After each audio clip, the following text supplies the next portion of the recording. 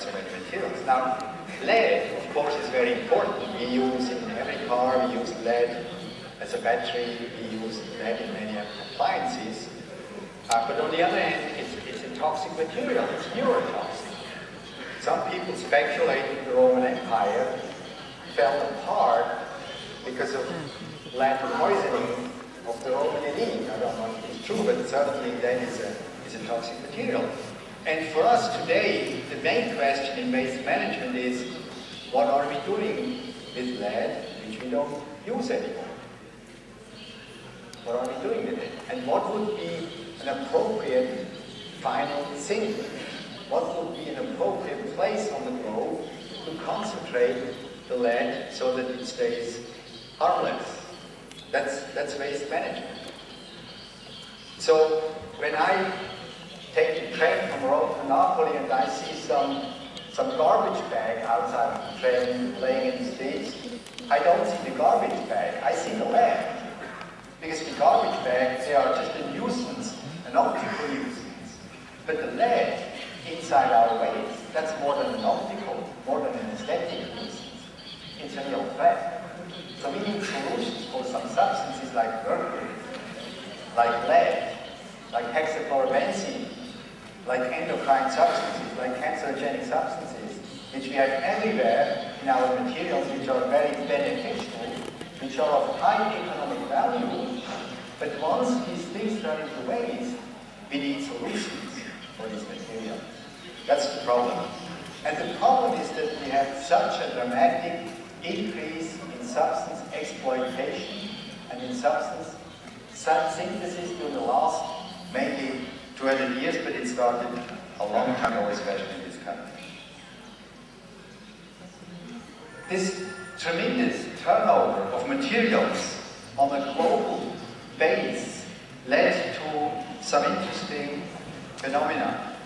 If you compare the geogenic cadmium flow with the natural, with the anthropogenic natural flow, like this picture, then you see the natural flow on the left-hand side and the man-made flow on the right-hand side. You immediately realize that man on the global level is transforming more lead than nature.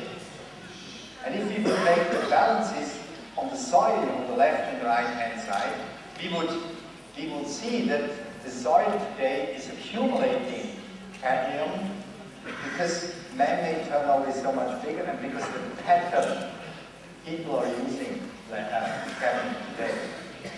Especially, cadmium has been blown into the atmosphere. This picture is done in the 1980s, 1985, we published this picture.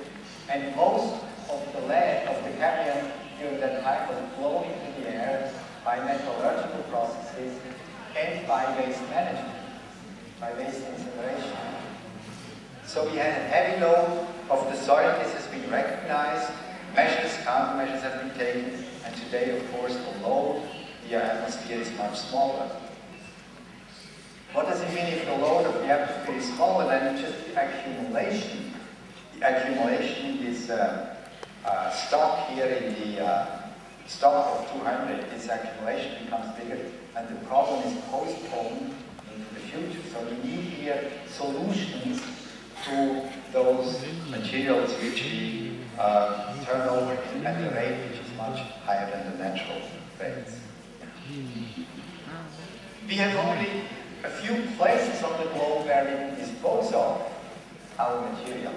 We can dispose of in the air, in the water, on the soil. And this picture here by Adam Neiman, and he won the Novartis Prize for Visualization in Science, I think in 2003, he shows us all the atmosphere we have on the globe, which is able to dilute our emissions, which we release in the atmosphere. All the atmosphere taken together as a ball in relation to the planet. And the next one is all the water. You see there is no water on the oceans anymore. You see all the water taken together. That's the amount of water we have to dilute our chloride, for instance, which leads into the oceans. That's quite impressive, I think, that it shows that our air and water is limited as a dilution potential.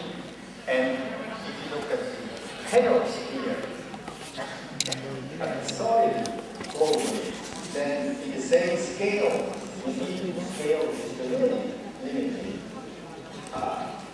resource in our planet. And we immediately recognize the disposal of waste in the soil. That's something we have to do very, very carefully. The capacity in the air, the capacity in the water is much, much higher than the capacity in the soil. There we have to be really careful. What are now the consequences for waste management? The first one you have seen, the soil is actually the scarcest resource we have as a dilution potential for waste management. Therefore, landfills should not be managed in a way that they release constituents at a large amount. And if you look here at the so-called reactive landfill, which are most landfills today in Europe, then you see that biochemical and physical chemical processes release materials from landfills over 100 to 1,000 years. And you see that geochemical processes like erosion release these materials even for longer time periods. So today's landfills, wherever they are, they need aftercare. We need to treat the wastewater, the leachates, we need to treat the gas coming from these reactors. This is a fact, and we know it, and we have to do that for the next couple of centuries.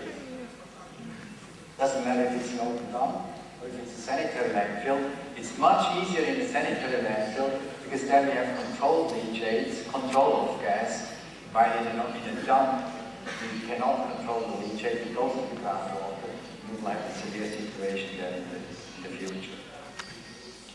Now, there are concepts to handle this situation. One concept is the three-barrier principle.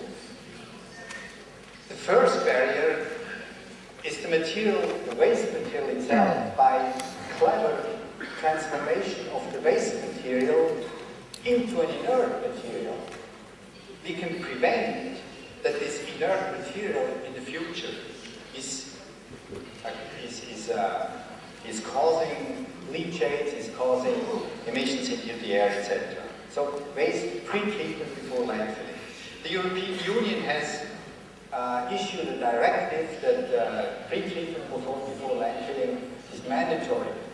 This is not enough yet, because this directive does not mandate yet that all organic constituents are being destroyed, transformed to CO2, mineralized. The reason is clear. At the moment it is too early to mandate incineration in all of Europe. This is not feasible at the moment.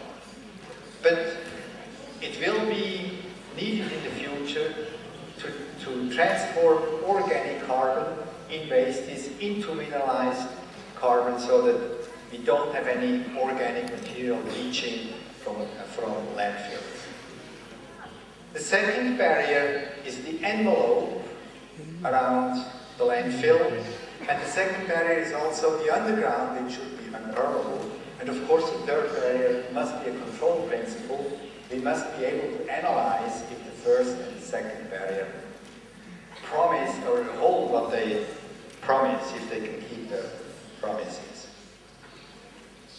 The main emphasis of future waste management is on waste treatment. And of course, if we compare here red municipal solid waste with brown or black earth, we see that for